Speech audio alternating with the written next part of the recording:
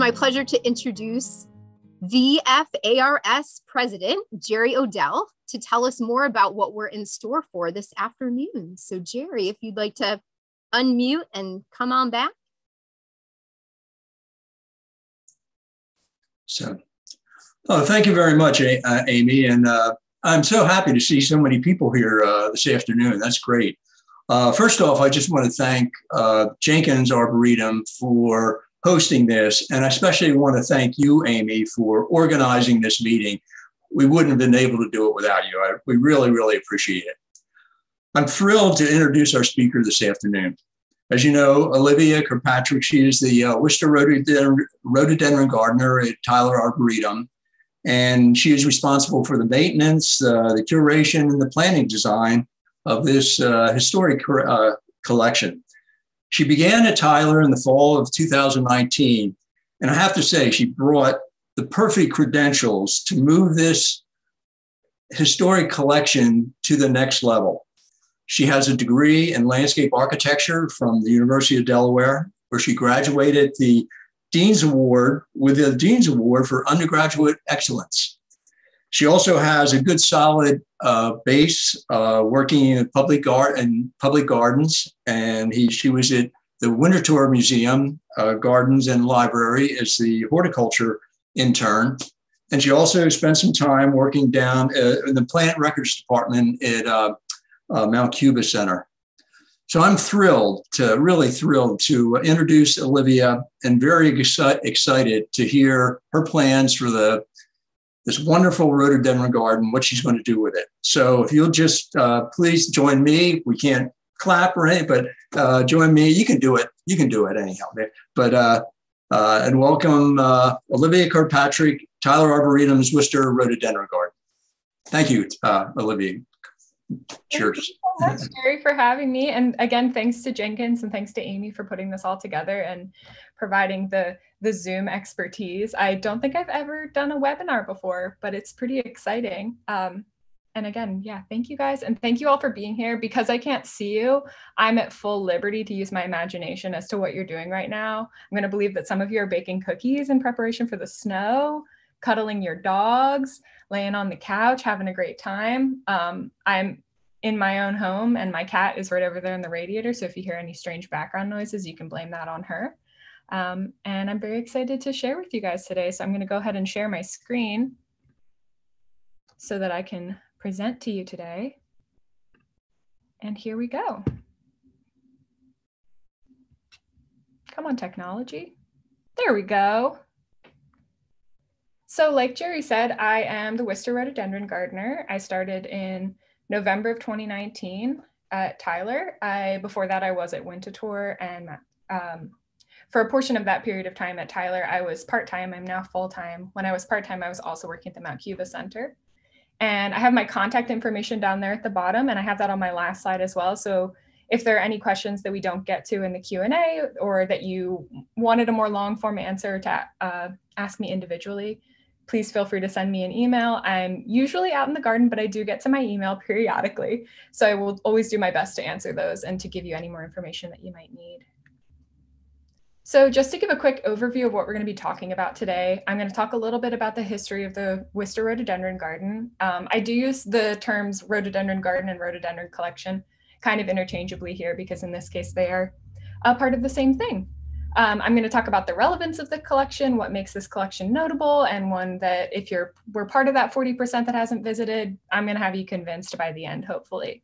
We're going to talk about the composition of the collection. So again, that's just talking about what we have in the collection, because it is pretty large, and give you an idea of what hybridizers are represented and hybrid groups and what we have to offer at Tyler. Again, just talking about some of those notable collections. We're going to talk a little bit about some of the challenges and opportunities in this garden, recent developments, things that I've done in my past 2 years at Tyler, and then our plans for 2022 and onward. And then one of my favorites is rhododendron calendulaceum, so I had to include that photo there. I really love this section of the garden. It's called the home garden, and we have a lot of really beautiful hostas and grasses and things, and as well as some of our historic rhododendron in there. And I just love the way that chartreuse color that we have really makes the orange pop. So I always have to show that one off. So just to give you a little bit of an overview of the collection. So the Wister Rhododendron Garden is about 15 acres, give or take. We're sort of expanding our bounds a little bit over time. We have approximately 1,500 rhododendron accessions in that collection. There are more elsewhere at Tyler. And then this represents about 486 distinct cultivars and 52 species in their selection. So massive numbers. And again, the rhododendron collection is just our rhododendrons, but the Wister Rhododendron collection is housed in the Wister Rhododendron Garden. So we do have other things in the garden as well, including some large canopy trees, ground cover, and then we have other woody plants and perennials that add additional color or seasonal interest or ecological benefit, just make the whole thing as beautiful and robust as it is, and beautiful in every season, because we love rhododendron, but they are not blooming in January, unfortunately. Although we have had some rare exceptions where you'll get a bloom here and there when we have a warm day, which is exciting and terrifying. And then over there on the left is just a picture of rhododendron canescens, which is another one of my favorites. All right, why are you not? There we go. So just to give you a little bit of a timeline about this collection. So in 1946, John Wister became the first director at the Tyler Arboretum. He was someone who was fascinated by lots of different taxa, but rhododendron definitely was up there. He started planting rhododendron in the native woodland walk in the North Woods, which are two other parts of the garden at Tyler.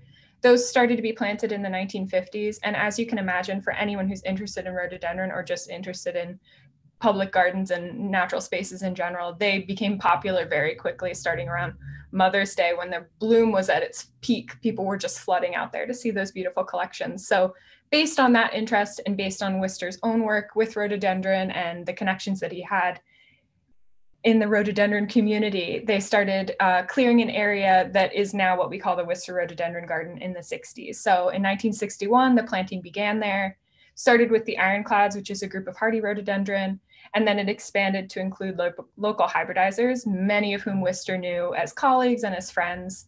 Some of those plants were transplanted from other areas of the garden or other gardens, and then we added hundreds of new cultivars during that time period.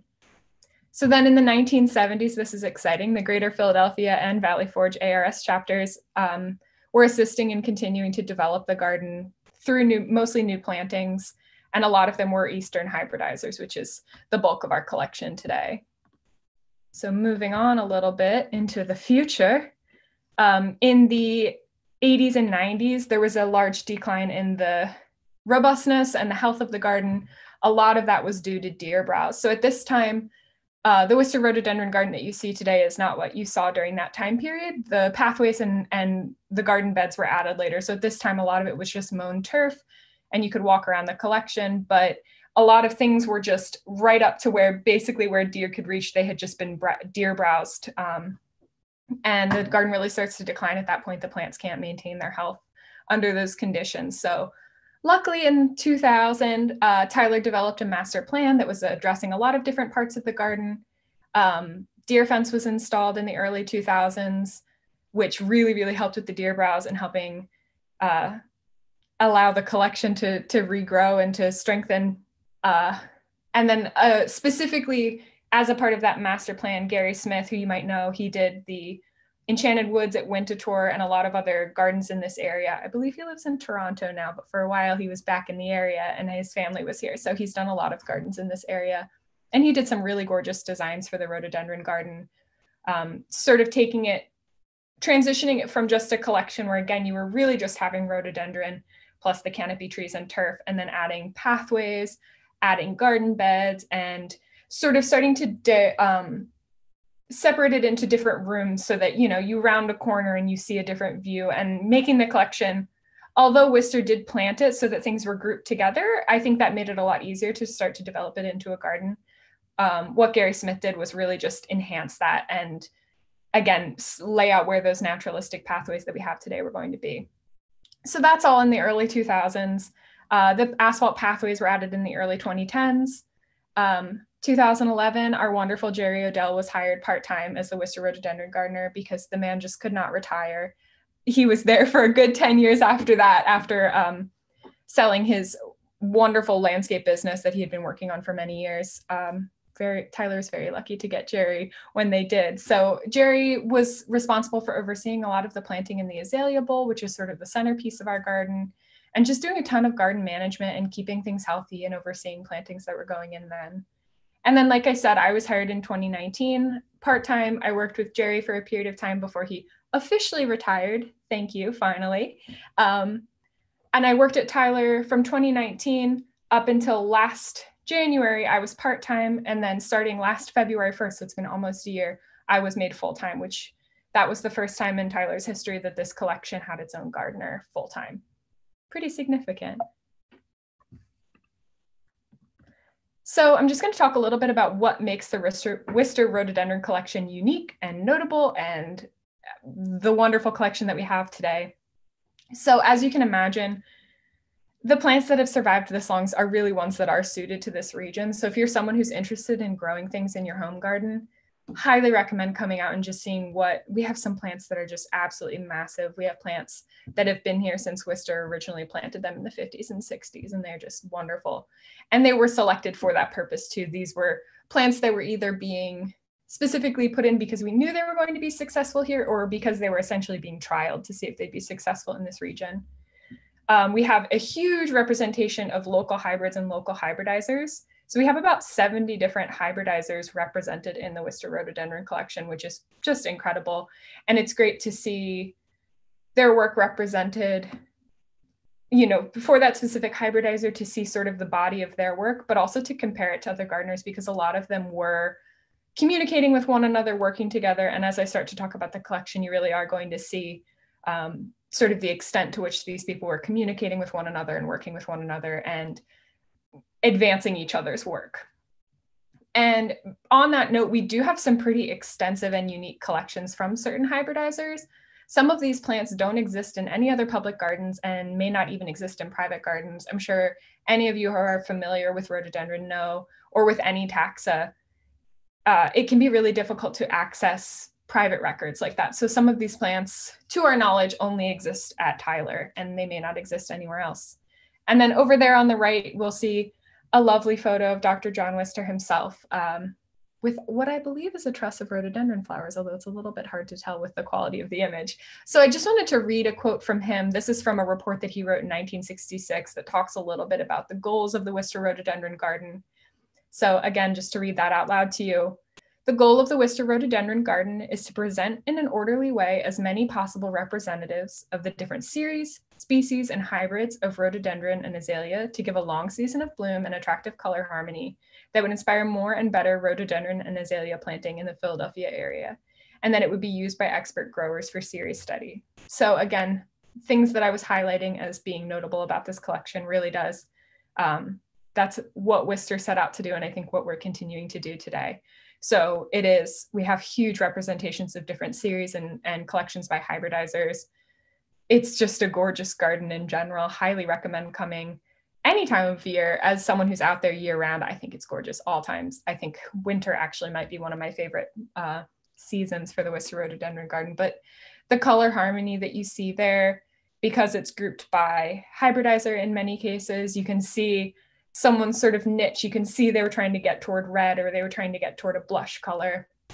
Just really gorgeous. And again, inspiring more and better rhododendron and azalea planting in this area. If you take nothing else away from this, go plant a nice azalea or rhododendron in your yard if you have space. Come to Tyler and pick out which ones you like and see if you can get them in the trade, because they are wonderful plants and they really can be very well suited to this area. And then again, using by expert growers for series study. Anyone who's interested in rhododendron in any way, I communicate with ARS members fairly regularly. And if there's any information that we can provide, or cuttings or seed, anything that we can do for you guys, that's what we're here for. So just to talk a little bit more about the composition of the collection. So I included the map that I put together there on the left, just to give you an idea of some of the major collections and where they were located. So you can see Tyler's under that blue dot in the middle. Swarthmore is right basically on top with this quality of map. So those are overlapped there, but basically spreading out sort of in a radius there. We have plants from as far north as the Dexter hybrids from Cape Cod, as far west as Tony Chamarello's hybrids from Ohio, as far south as some of the Glendale hybrids from Maryland. So the collection itself is composed of azalea and rhododendron species. We have a lot of different hybridizers and hybrid groups, including the Glendale azaleas, Gable hybrids from Pennsylvania, Swarthmore hybrids right nearby from Swarthmore area, Chamarella hybrids from Ohio, Nearing hybrids, which were in New Jersey, Dexter hybrids up in Cape Cod, the Ironclads, which were selected specifically from Boston and that surrounding area, but they are suited to this whole region. The Bowers hybrids up from the Ithaca area, and then other European and American hybrids. We have a pretty broad collection of those. So now I'm just going to talk a little bit about some of the specific hybridizers and hybrid groups that we have in the collection that I think are pretty notable and give you a good idea of sort of the breadth of the collection that we have. So we do have a lot of Dexter hybrids. I think this is the most extensive collection that we have, and I am just a huge fan. The areas of the Wister Rhododendron Garden that are full of Dexter hybrids are just gorgeous. I think the plants not only have gorgeous bloom, but the structure of the plants is just really wonderful. And because a lot of them are older, they're just like beautiful and old and gnarled. And I just adore them. I could talk about it forever. So these are plants that were hybridized by Charles Owen Dexter, who lived from 1862 to 1943. He did a lot of his hybridizing at Shawnee Farms, which is now Heritage Museums and Gardens in Sandwich, Massachusetts. He was breeding for hardiness, clear, bright colors, fragrance, big blossoms, which, as you can see from Rhododendron Acclaim there on the left, he really did achieve a lot of that. The color, I put Acclaim in there because it really is one of my favorites. You don't see color like that in many rhododendrons. It's just gorgeous. I probably stared at that for a good 10 minutes that day. I took so many photos of it. And one of the interesting things about the Dexter hybrids, and part of the reason why we have so many, is that unfortunately when Dexter passed away in 43, a lot of his plants they weren't being preserved. Some of the land was sold pretty quickly, and they were basically at risk of being lost. And Dr. Wister, our very first director here at Tyler, who's the one that put this collection together, he actually spearheaded sort of a focus group that went out and collected Dexter's plants from his old property and from other gardens in the area to assemble them at Tyler and at other collections nearby, just to make sure that we didn't lose these incredibly valuable plants, which not only are they valuable in their own right, but a lot of hybrids have been hybridized off of Dexter's using his as the parent plant, whether it was seed or pollen parent. We have at least 282 accessions in the collection, might even be more than that. I don't remember when I got that number, but that was the number that I had. And then again, we have a lot of original Dexter hybrids, but we also have a lot of hybrids that were hybridized off of Dexter's hybrids, which I'll talk a little bit about later as well. And then this, just to talk a little bit more about the Dexter hybrids, but also specifically how Tyler can be used as a resource, and essentially any public garden can be used as a resource. So Heritage Museums and Gardens, which is Charles Dexter's former estate, it is now a public garden. I did have the opportunity to visit this summer, which is pretty wonderful. They hired Lorraine Washburn as an independent contractor on a grant to assemble information on Dexter and his hybrids, and then to start to repatriate those hybrids back to Heritage. So they reached out, they looked at all the records online for public gardens, reached out to different collections where they knew Dexter hybrids were located, and assembled a list of the plants that they didn't have there. And then they were able to reach out to those gardens, including Tyler, and essentially ask us to assess which ones they could come and take cuttings of. So that list was sent to myself and it was actually sent to Jerry as well. I know he got to see all of that. It was fascinating. So sent to myself, sent to Allison, who's our plant recorder. And then she and I took that list, mapped those plants out, and were able to go out in the gardens and tag them so that we could find them later, but also assess whether or not they were healthy enough for cutting. So that's a lot of what I did last winter, was just, especially we had all that snow, I would just trudge up the hill at Tyler with my little clipboard. All my notes are like completely water stained from like putting my clipboard down in the snow, but I was able to assess those plants and say, this one's really healthy. This one definitely has some stuff at the crown that we could take cuttings of. We actually couldn't locate this one, so it gave us a good opportunity to do some more plant records work there. And then over there on the right, that is an image that I actually took when I was at Heritage with the little cuttings prepped and stuck in there. So Lorraine was able to visit Tyler in July. She had collected cuttings of over 50 plants at Tyler, as well as went to tour cutting fields, New York Botanic Gardens, other gardens in the area.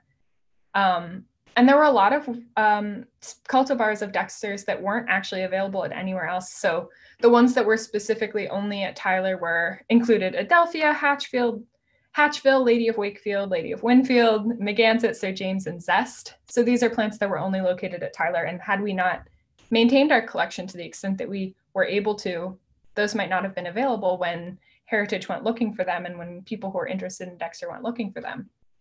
So there's me over there on the right. I did get to visit Heritage in August. I got a tour of their property. I was on vacation and I did drag my best friend around with me. It was quite hot that day and I was just like fully entranced by these gorgeous rhododendron in this beautiful garden. So if you are someone who's interested in rhododendron, you haven't been up there, I highly recommend it. It's gorgeous. Rhododendron just grow beautifully up there. So it's wonderful to see. And because I was able to make that trip after meeting Lorraine and meeting some of the other staff there, that just forms an even stronger bond. We got to talk about which plants they have at Heritage that we don't have at Tyler. I will be able to get cuttings from them if I need them. If they have, rooted cuttings already that they don't need, I might be someone that they could contact about that, which is really wonderful. And again, because I had this connection with them when I went in to say, thank you for giving me a tour, I had a wonderful visit, I found out that there were a few cuttings of theirs that didn't make it, whether they were less robust or whatever. So I mailed them some additional cuttings in September. So that is one of the benefits of having such a wonderful collection here at Tyler, is that it's not only beautiful for our visitors to come and see and for our gardeners to care for, it can also be a wonderful resource for other gardens and anyone who's interested in rhododendron. So next I'm going to talk about the Gable hybrids. These were hybridized by Joseph Gable in the Stewartstown, Pennsylvania area. Really love Gable for this. He was really breeding rhododendron that were going to survive those tough Pennsylvania winters, which we've seen off and on for the past few years for sure. One of his tactics was just sort of to plant things out in the woods and check on them in a couple years. And if they survived, they were tough. He wasn't babying them, which I do appreciate. And we do have 20 of the Gable hybrids. Over there on the left is Conewago, which is an earlier blooming one. And you can just look at those flowers are prolific. It's just massive, beautiful. And definitely after a long cold winter, you look forward to seeing your Conewago blooming. Next, I'm going to talk about the Nearing hybrids. So these were hybridized by Guy Nearing in Ridgewood, New Jersey, as well as a little bit in Delaware. As a Delaware native and resident myself, was always happy to hear that. So these were bred for beauty and hardiness in tougher New Jersey area climates. Some of the sets that you might be familiar with, if you're familiar with Nearing, are the Guyancourt set, for example, Monchanan. So these were the ones that were hybridized in Delaware when he had a nursery there that was later absorbed by a larger nursery. So all of those are named after. There's a Monchanan, there's a Hockessin, and again, as a Delaware person, I found that very exciting. And then he also has a set of Carolinianum hybrids. Windbeam and Wyanoke are two of those, and we do have those at Tyler. So we do have 7 Nearing hybrids, 2 of which are Nearing Gable hybrids. So again, like I said earlier, a lot of these hybridizers were colleagues, but also friends, and were working with one another, sending cuttings back and forth, asking each other questions, seeing where people had had success or struggles, and helping one another where they could. So again, 2 Nearing Gable hybrids, and we have 2 Nearing Reed hybrids as well. And then the list is down there. And the photo there on the left is a photo of Monchanan.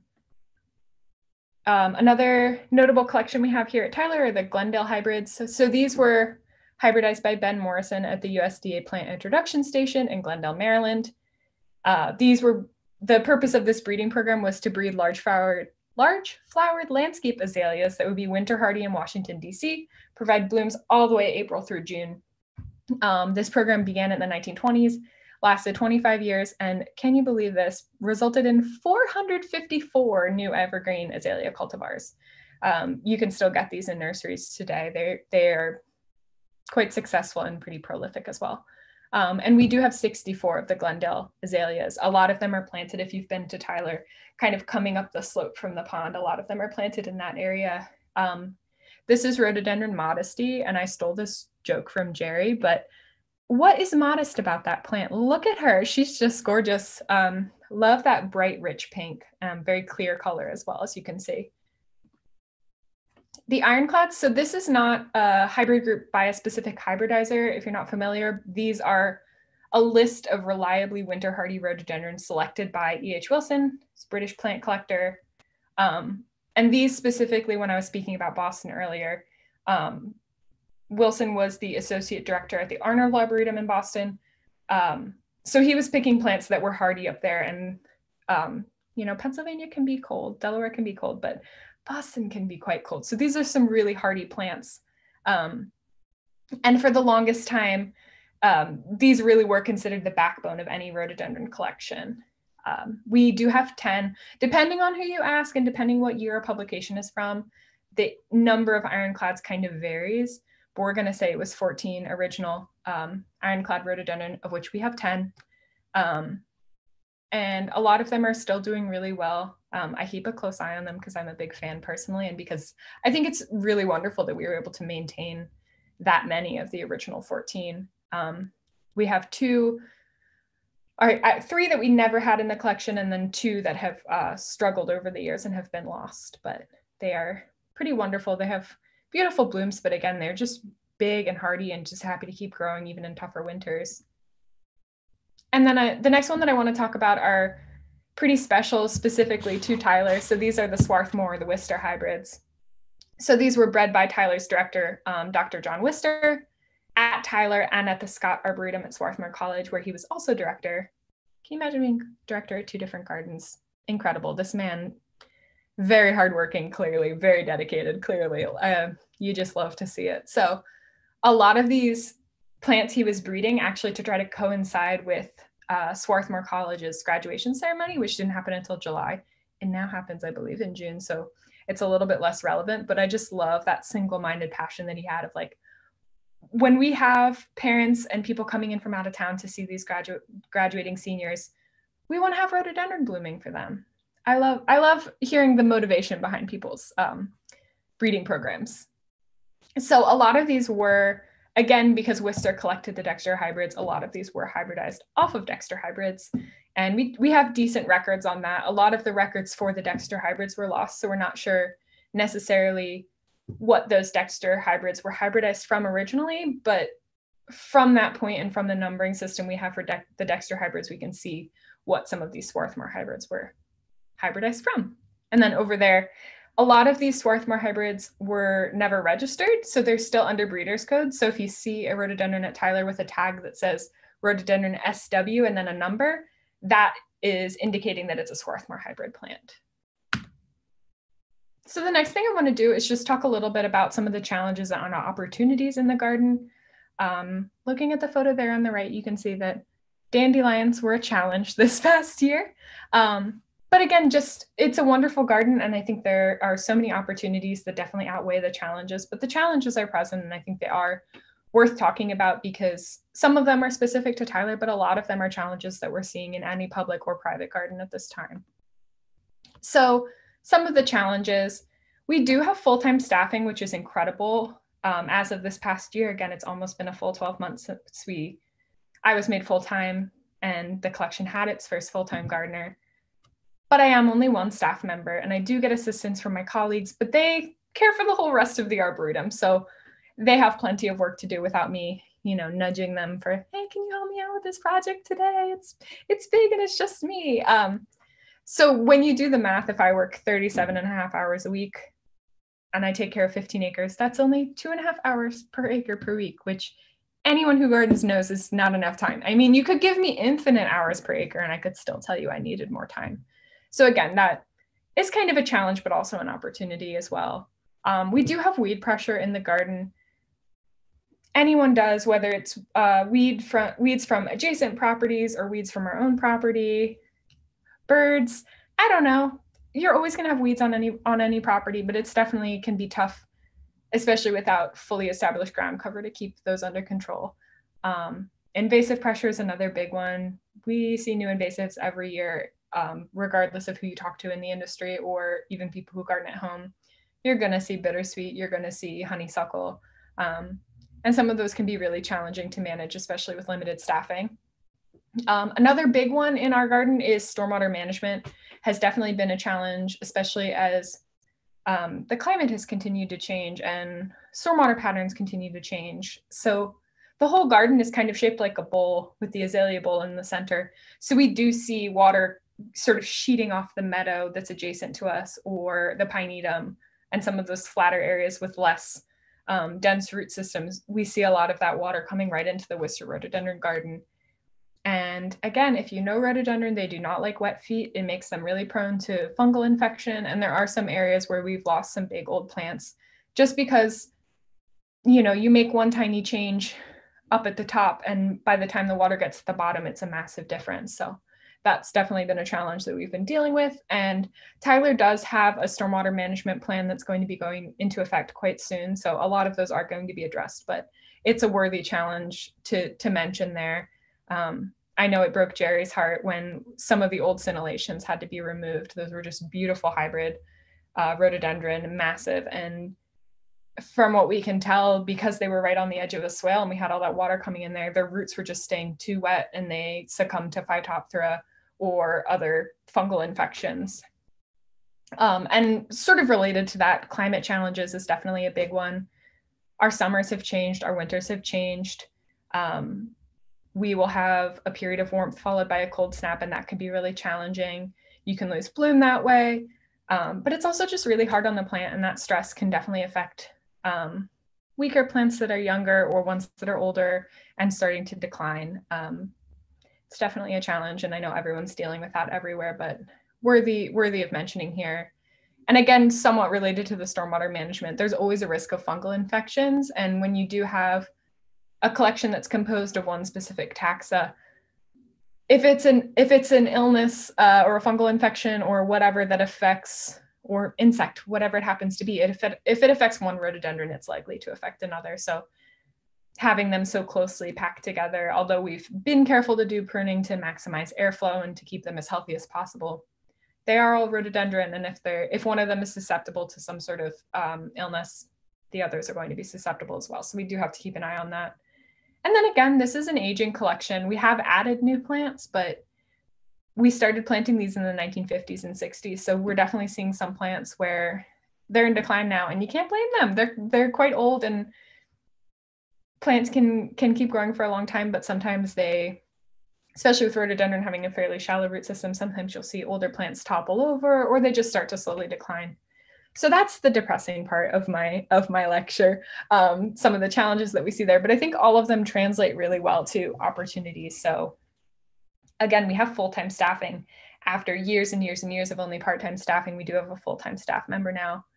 And being out there every day, I have seen it make a difference. I have had so much more time to commit to curation of the collection, thinking about future development, and it's been wonderful. I'm really grateful to be here.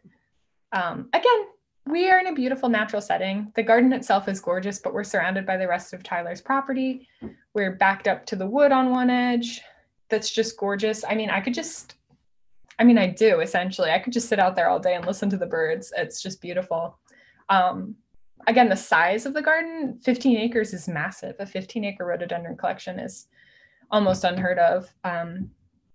It's wonderful. Like I said, we do have a very notable one-of-a-kind collection. There are plants in our collection that you're not going to see anywhere else. We have plenty of areas that are still to be developed from a collection to a garden. So again, continuing with Gary Smith's plan to turn these more into garden rooms and create distinct feelings and collections, we still have plenty to do with that. And the more development that we do there, the better the garden looks.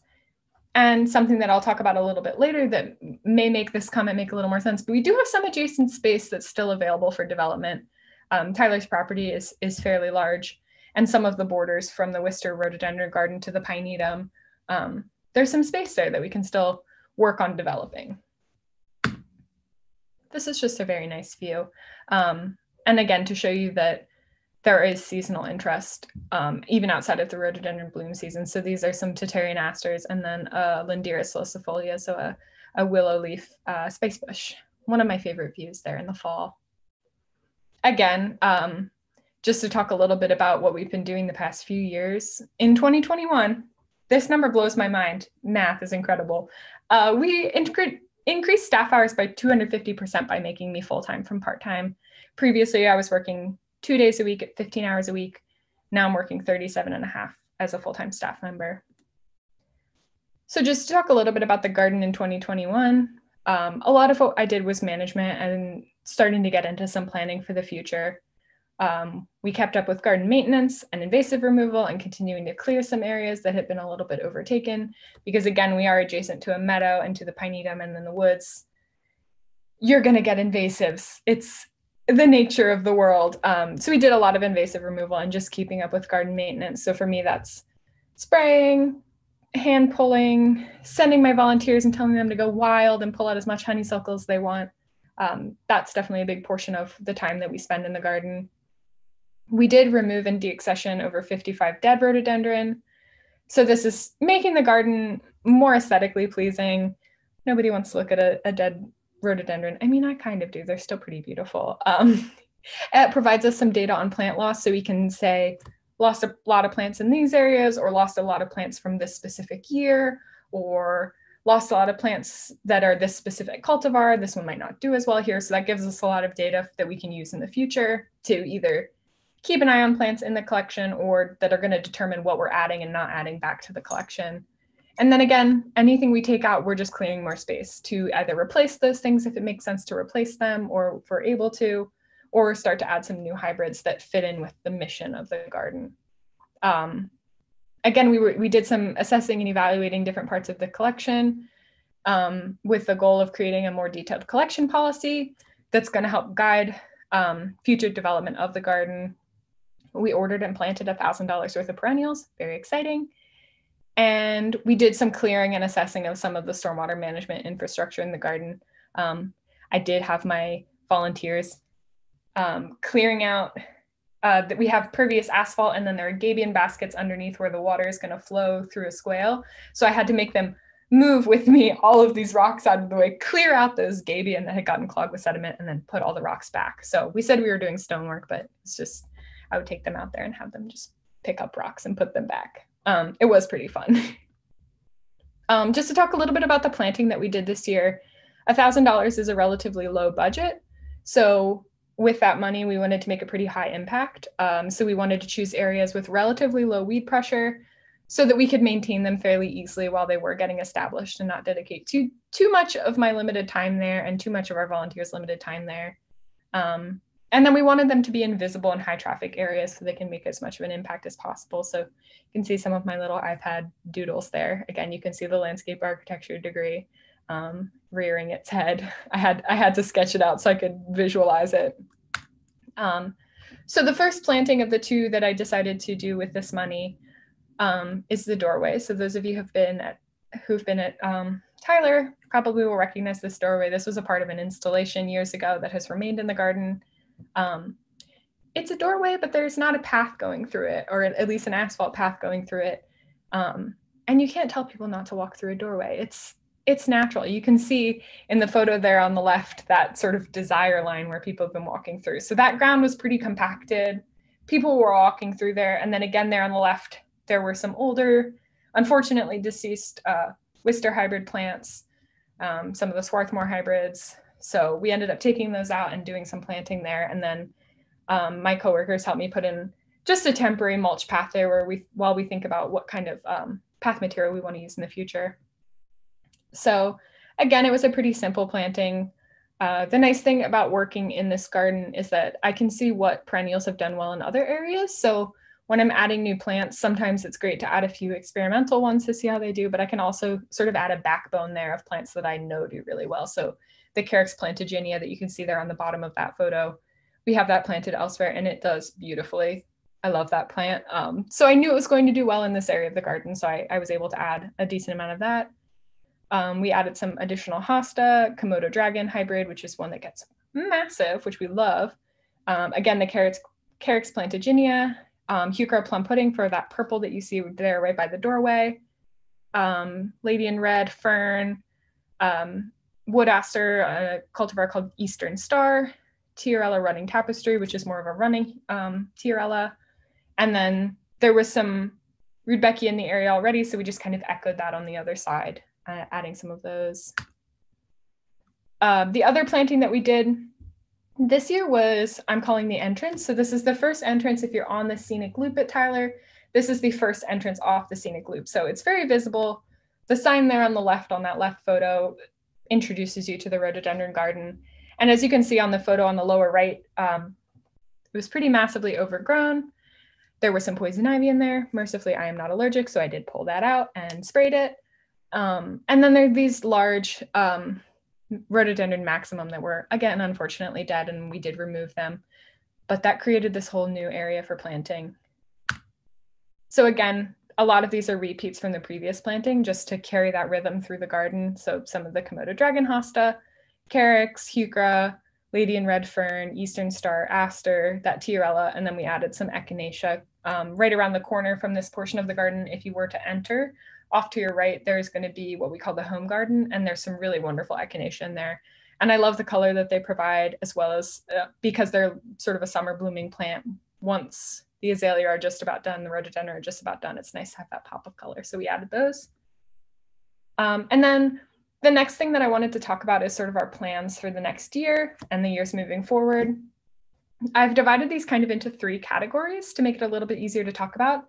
This is how I have it in my head as well. So I actually have notes above my desk. It's sheets of paper where I can scribble down my ideas, and they have these headers. So the headers that I have for this are management, so continuing to maintain the garden, curation, keeping an eye on the collection, as well as development. So adding new areas, adding new, developing the areas that we already have, etc. And then the photo here, this is a view of the azalea bowl in May 2020. I know that the pandemic has been hard on everyone. Hope everyone is doing okay, just on an aside there. But Tyler's staff, a lot of our staff was furloughed at the beginning of the pandemic, myself included.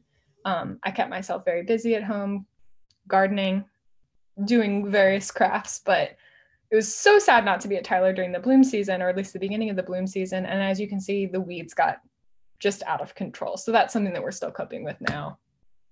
So again, back to management being that first header for our plans for 2022 and onward.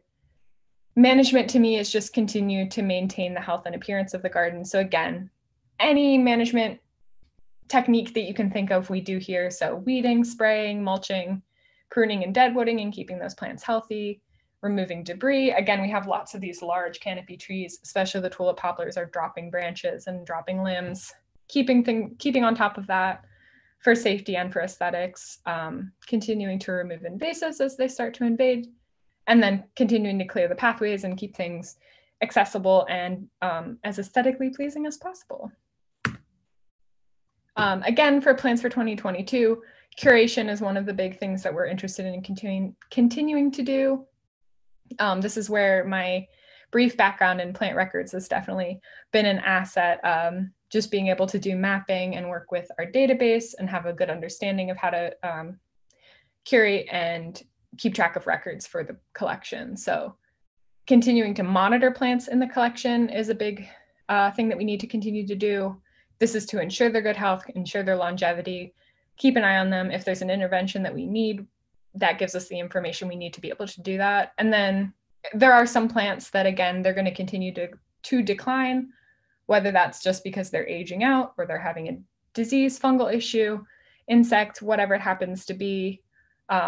If we keep a close eye on them and we do use our plant records effectively and efficiently, we can send those out to be propagated as we need to. And we have definitely done a lot of that and are continuing to do that. One of my goals is to develop a collection policy and a management guide for the garden, just to establish some guidelines for care, the health of the collection, and then the future development, just to make sure that we're keeping aligned with Wister's original mission and Tyler's mission as an organization. And as I mentioned before, a lot of the hybrids that we have in the collection were never registered. So they're still labeled with breeders' codes, and a lot of them are just ripe to be registered plants so that they are given their unique cultivar names and they could be added to the trade at some point. And we have a lot of data on them about bloom color and time and structure of the plant. So that's just something that once we have a little more free time, we are hoping to do that. And then development. So this is just continuing to grow the garden, whether that is developing areas that we already have in the garden, adding new areas, adding additional portions to the collection, or expanding collections that we already have. So some of the plans we have upcoming are continuing to plant out the azalea bowl, which again is this section of the garden that is kind of the centerpiece. It blooms in a cascade, starting at white at the top and finishing with red at the bottom. A lot of beautiful evergreen azaleas in there. So just continuing to plant that out to fit that cascade of bloom, and then to add some ground cover in there as well for aesthetics and to complement the bloom, but also to reduce some of the maintenance needs in that area because it is quite sunny and the weeds love to grow there. There's some patches of mugwort that I have just been like absolutely duking it out with. And again, with volunteer help, one of the things, if you ever have free time and want to volunteer at Tyler, send me an email and I can connect you with the appropriate people. We rely very heavily on our volunteers and they are just wonderful people. Love to have a relationship with them. So I say here, with the volunteers' help, just continue to tackle some of that invasive removal in some areas. I want to get all the bittersweet out of the rhododendron. I would love to see some areas cleared and developed in the future. Finish plantings at the entrance and the doorway that we just talked about. Continue to clear and plant the native room, which is another garden room in the collection, as well as some other areas. Something that I had not mentioned previously is that we do have a nursery in the rhododendron collection. It's kind of up farther from our visitor center, one of the farther corners of the collection. But this is just a lot of plants that have been planted in rows to get them to a size where they're able to be planted out. And a lot of them are getting a little bit too big. And we have plenty of them to continue to move out. A lot of them were propagated from cuttings and are can be replacements for some plants that have aged out or that have, you know, a tree branch fell on them or they succumbed to some sort of fungal issue. So just continuing to plant those out. And then we also have some plants in our shade house that are things that I've gotten from colleagues or that Jerry or other ARS members have very generously donated. So we have a lot of plants that still need to be planted. And again, it's all about making time for that and making a plan. And then continuing to add additional specimens and garden areas in alignment with the mission. So adding individual plants, but also adding garden areas and new collections to our greater collection that we have here at Tyler.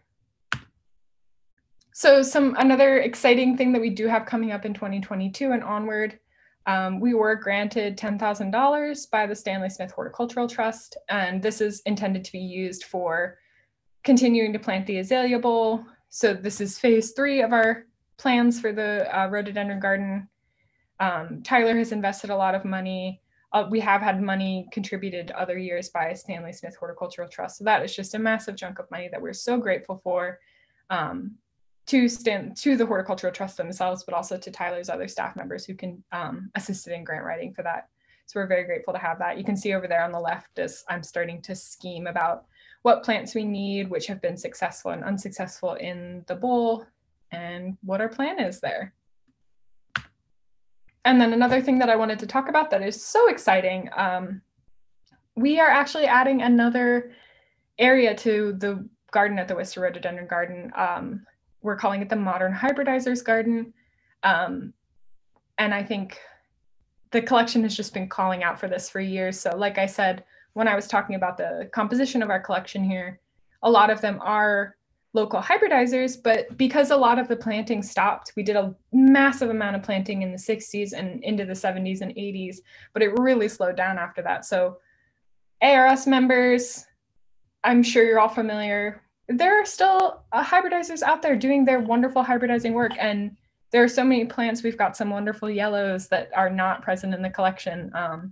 And we would just love to be able to represent the work that's continuing to happen and that has happened since the 1960s, represent that in the garden. So the goal for this is a partnership between Tyler and District 8. So that's you guys, Greater Philadelphia Valley Forge and Lehigh Valley. The goal is to display at Tyler rhododendrons that have been hybridized, named, or registered by current and past local and regional hybridizers. So again, it's sort of that radius that I was showing on that original map. So the, eastern US, mid-Atlantic region, with that radius extending about 150 miles from Tyler. And then the goal of this garden, once it is installed, is to just continue to assess these hybrids based on their performance. Some of them have been planted in, private gardens, but have not been planted in public gardens. So we're going to continue to assess them. leave the superior specimens, start to cull the ones that aren't doing as well, and just continue to plant things out.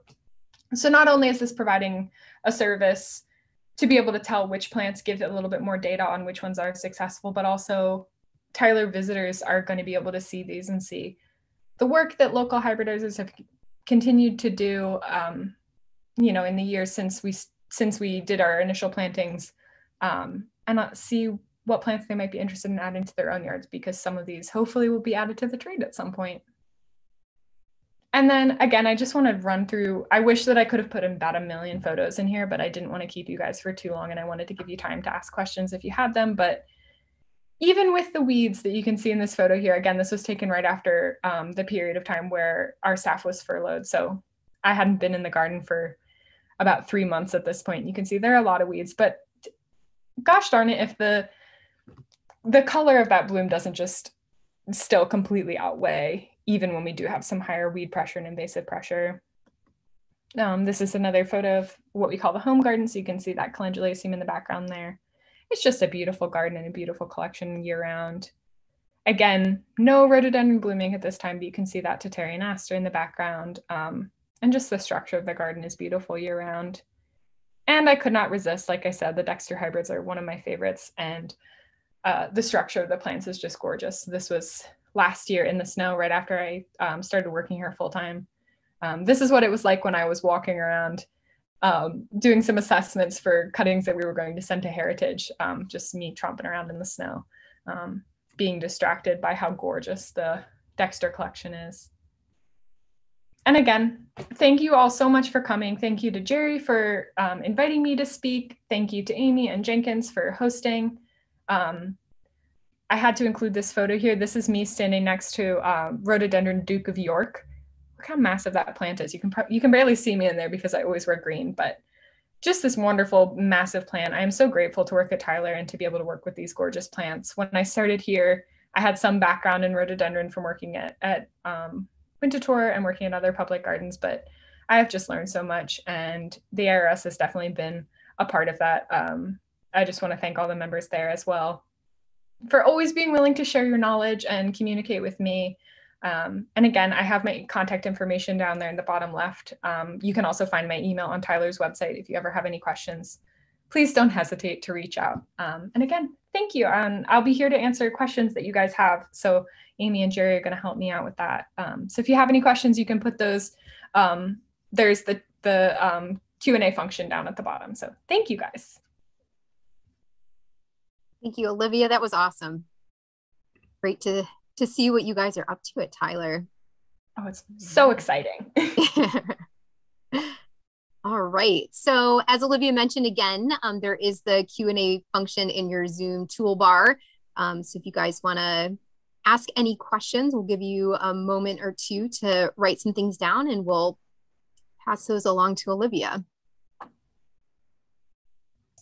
Take advantage of it. Ask me any question you want. Can I ask one? Olivia, that was a fabulous presentation, and it's incredible what you've done in the 2 years you've been here, especially with the pandemic and the not being able to get all your hours in there, the volunteers and everything. It's just really, I'm very, very impressed. You're doing a great job. Thank you. I do have one question. I know it's do you have you just the time you've been here, have you do you have a favorite rhododendron yet? That's such a good question. I mean, it's changed every bloom season so far. Something interesting about me, I've had like such a love-hate relationship with orange for a long time, especially when I was doing landscape design. I was like, get rid of those orange plants. I don't want to see them. But now I'm kind of fond of them. So again, that mandarin red calendulaceum that's in the home garden is one of my favorites. It's just, the orange just kind of glows. But the Dexter hybrids are another favorite of mine. That acclaim that's like that bright, almost red. It's just so gorgeous. I could probably talk about that forever. I love so many of those plants. And again, something will bloom and I'll have seen it 100 times. And one day I'll just stop and stare at it. And I'm like, this is the most wonderful thing in the world. I could stay in this garden all day. Great. So we have had a couple questions populate while you were answering that one. So there's a question here. How can we attract younger gardeners to rhododendrons? And second part of that, is there any plan to market or sell successful hybrids? That is a wonderful question, as I'm 25, which does put me in the younger gardeners group, I think, still. Technically, I am not a Gen Z, I am a millennial, but I still think I count. It's such a good question. I think a lot of it, there was like this huge heyday for rhododendron starting in the 20s and onward, where a lot of these plants were being brought over from Asia and from Europe and hybridizing them with the hybrids that we have here, or the species that we have here. But it's just a really wonderful question. I think a lot of it comes down to the connections that we have in the industry, making sure that things are making it into the nursery trade, because a lot of the plants that we have at Tyler, you're not going to be able to get in the trade anywhere. I'm not a hybridizer myself, so I don't know that I have the best answer for that, but I think it's a really good question and something that we should continue to consider. If you are a rhododendron person, just talk to young people about it is another recommendation of mine. I don't know if you've seen a rhododendron, I don't know how you could be obsessed with them. They're just wonderful plants. And so I apologize for not having a better answer for that. But for me, the answer was get a job at Tyler and start working with them. All right. So here's another question. Someone's asking, we lost a new rhododendron to wood borers. Has Tyler had that problem too? And do you know how to get rid of them? So again, that's wood borers. Oh, not the easiest word to say. Wood borers. Not to my knowledge, we've had too much of an issue with them at Tyler, but that's one where if you want to send me an email, I can send you some information on how to deal with different pest issues. I do have some wonderful books and publications that can answer that better than I can, because again, it's not an issue that I've personally dealt with, but I know that there's literature out there for how to deal with that. Okay. Great. You have had 2 accolades come through. Amazing presentation, terrific presentation. Part 2 of this one person's question is, are there plans for Tyler to start propagating or doing public plant sales from cuttings of the collection? That is another really great question. We right now are not doing propagating on site. We don't really have the facilities for that. Keeping my fingers crossed, would love to see that at some point. When I was able to visit Heritage over the summer, they have some new facilities there, including new greenhouse and propagation room.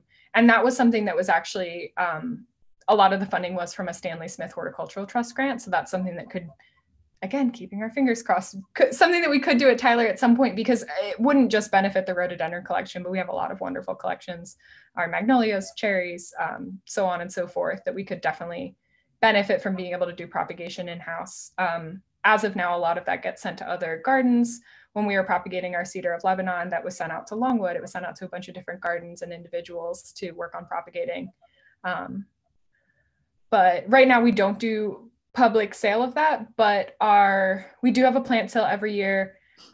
It's gotten a little bit shuffled because of the pandemic. We've changed a lot of the way that we do that, but we do have one in the spring. And that we do have ARS comes in for that, and they do sell rhododendron, and some of those potentially could be ones that were propagated from Tyler's plants. And I always tell people, if you are interested in a specific plant, you're interested in cuttings, send me an email. I can get you the right forms. You do have to fill out a memorandum so that you're not propagating and selling that yourself, and so that the credit is given to Tyler for that plant and the records are still attached to it. But that is an option if someone specifically is interested in propagating, they want a specific plant, or are interested in it for their garden or for research purposes. We do have the ability to make sure that you're able to get those. And again, I would have to go out there and assess the plant, determine whether or not it's healthy enough to take cuttings. But that's definitely an option. So thank you for that question. Good one. So I believe you just answered this with this most previous question, but let me know if you didn't cover it all. Someone was asking, does Tyler sell any of their rhododendrons or azalea hybrids at their spring plant sale? You're saying because Tyler isn't necessarily propagating, it might be in the ARS plants that are being sold, but they aren't being specifically sold and marketed as Tyler rhododendrons. Exactly. So again, I highly recommend coming to our plant sale. We are super lucky that the ARS participates in that.